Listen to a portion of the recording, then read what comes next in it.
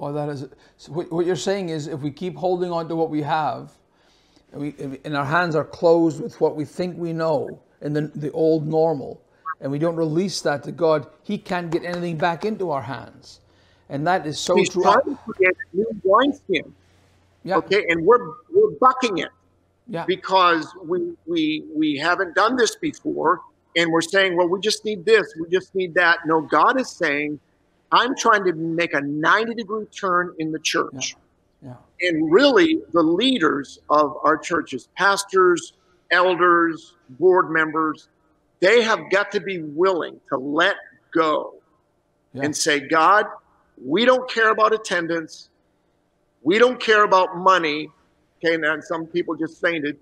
We don't care about what we look like. We just want what you want. And if we can get there to the place where we only want what God wants, then we can see something supernatural happen. Yeah. We're going to miss it if we try to do what we've always done, because we're going to get what we've always gotten. As you're speaking just now, I believe I got a God thought. Opportunity is a living thing.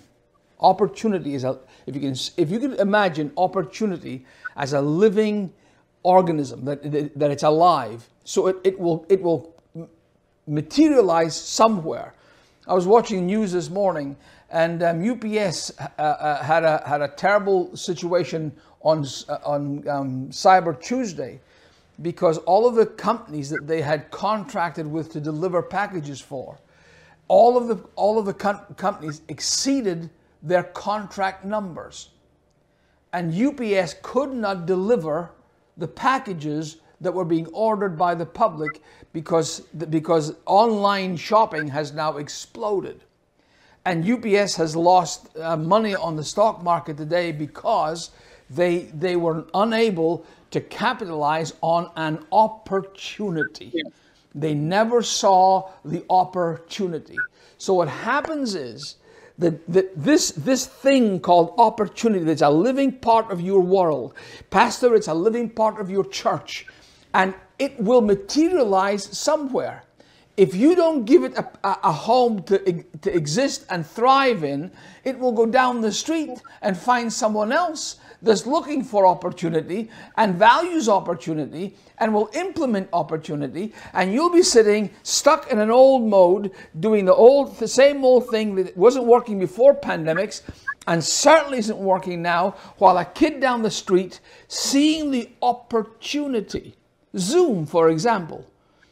Zoom was unheard of, didn't exist until everyone had to stay home. And suddenly this company, the opportunity came knocking at his door, and it has exploded. I think it's like 3 or 4 times its value on the stock market, because people recognize that this is a new way of living. They're telling me now that the brick and mortar stores, the stores, Sears and JCPenney's and all these stores that have always been there in the shopping mall, their future is dim because opportunity has realized.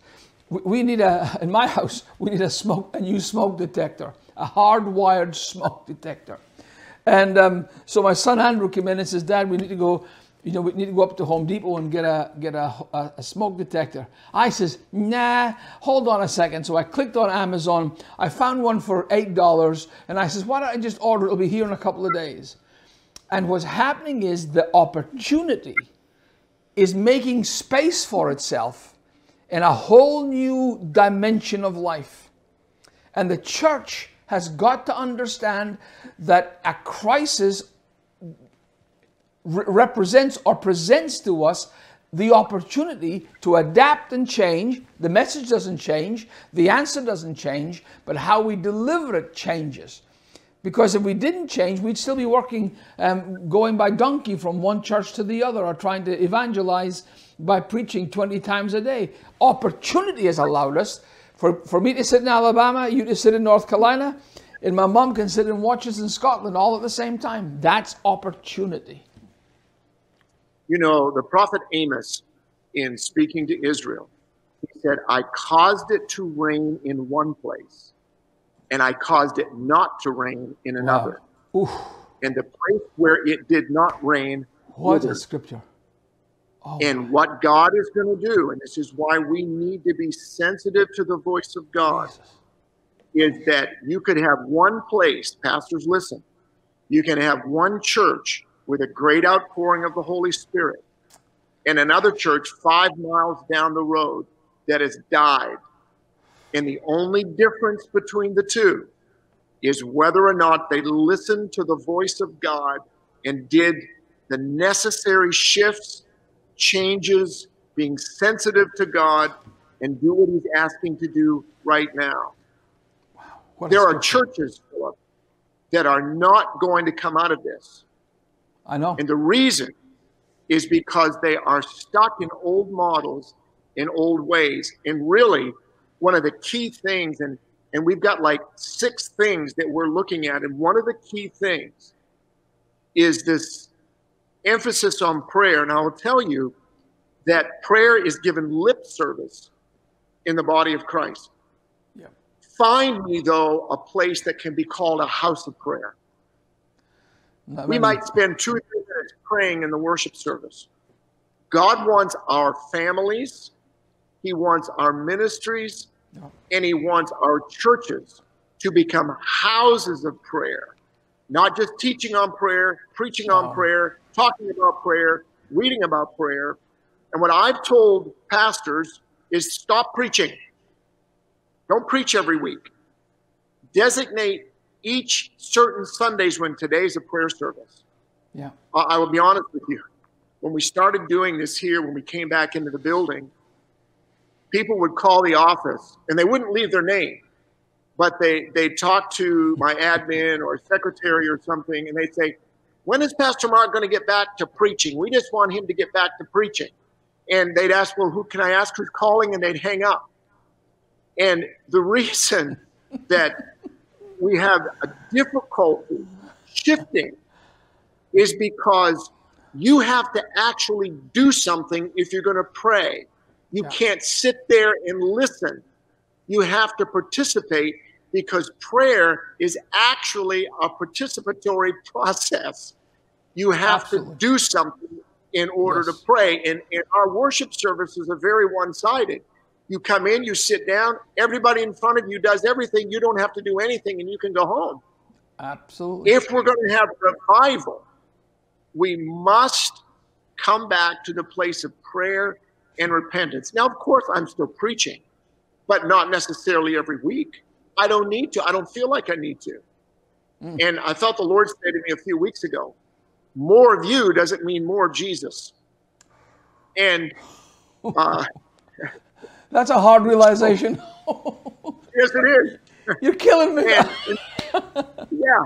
More of me doesn't mean more of Jesus in a worship service. That's so amazing. More of my presence, more of my preaching, whatever I'm doing, doesn't mean more of Jesus. Yeah. And so I'm not true. the center of attention. Jesus is the center of attention. That's amazing. And we must call our churches to prayer and repentance and get the mind of God. Is your church a house of prayer? That's the question. Yeah. Is your family a house of prayer? Is your ministry a house of prayer? And if it isn't, what do we need to do to make the shift? Regardless of what anybody has to say, or the complaints, or somebody that says, well, I'm going to leave. Let them leave. Do we want the presence of people, or do we want the presence of Jesus? Because there's an entire generation, and we're seeing this right now, right here. There's an entire generation of young men and women that want the supernatural. They want engagement. They want the gifts of the Spirit operating in their life. 70% of the millennial generation has had a supernatural experience, but it's been with Ouija boards, witchcraft, and other things. And the reason it's been in those forms of the supernatural is because we shut it down in the church. We said, we're not going to do tongues interpretation on Sunday morning because it might run people away. We're not going to give prophetic words. Wow. We're not going to operate in the supernatural. And these kids in our churches, they were hungry for it.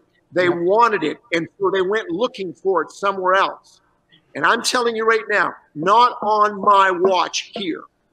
We're going to open up the door to the power of the Holy Spirit. And if deliverances happen in a worship service, we desire it. We want it to take place. Yes. Mark chapter 2, Jesus is teaching in the synagogue, and a man cries out. He's demon-possessed. He had been there for years in the synagogue, but nobody ever knew he was demon-possessed. He had a spirit of religion. Wow. And he was sitting there in the pew, and there was so much power in the room with Jesus. It manifests. And notice what the demon says. Why have you come to interrupt us? Okay? God wants to bring an interruption. But we like our churches the way they are. We like our music the way it is. We like our preaching the way it is. And the devil doesn't want anything interrupted. I say, let it get messy, let it get nutty, let it get crazy, but let it be a God interruption. If you want everything all neat and fine and packaged, it may not be God.